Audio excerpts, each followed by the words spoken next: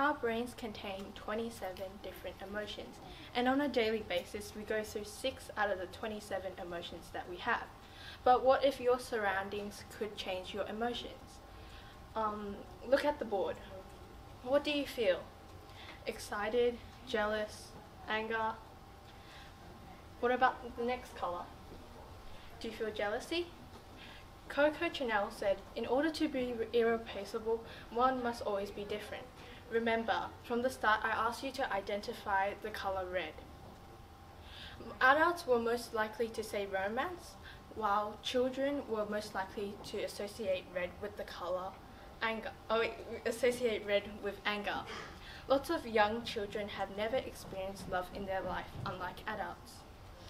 Colour is produced by different strands of light being reflected upon objects. For us to see colour, light must be reflected onto the object, and while other objects absorb the colour, we see the colour that is reflected in. Our rainbow consists of 7 different colours, but by adding and mixing all 7 different colours in as many combinations as you think of, we have 10 million different types of colours.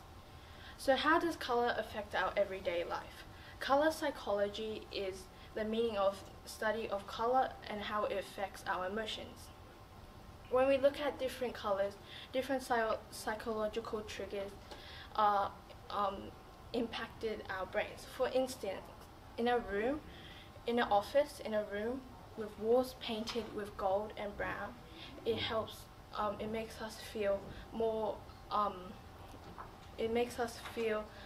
warmer, while rooms painted with colours light blue or white makes people feel cooler. Even though there's no temperature change from the colours, the perception of the colour changes the individual's experiences.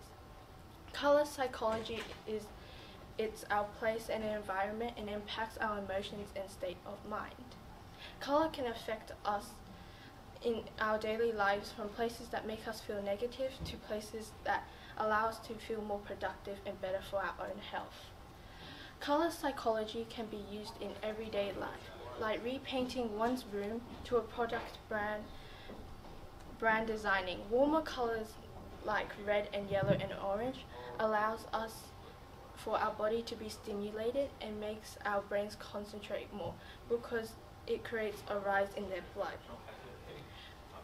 making us feel tenser.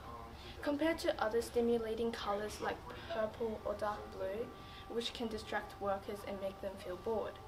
Colours, according to psychology, surveys show that 20% of adults, which is 57 million people in the world, receive mental health treatment or mental disorder treatment. But what if colour therapy is the new innovation? Colour therapy is a holistic and innovative treatment. It's believed that colour can bring health and balance to our body. Colours are made from reflective light, and when our eyes hit the reflective lights, wavelengths start to vibrate our eyes. Our brain tries to comprehend the vibrations, which makes the perception of colour a physical and emotional experience. Colour therapy is mainly based on the sensory triggers which can stimulate and smooth your body. Colour therapy is used to treat emotional and physical problems. Practitioners use the exposure of light by massaging bodies with colour-saturated oils and visualizing and understanding colours. Each 7 different colours create a different and physical emotional state. During hard times like right now, if you're stressed or something is bugging you right now, walk outside and open your eyes away from your phone. Look at your surroundings, and you would probably feel the different emotions and the colours that you would have inside you, or surround yourself with colours that you like.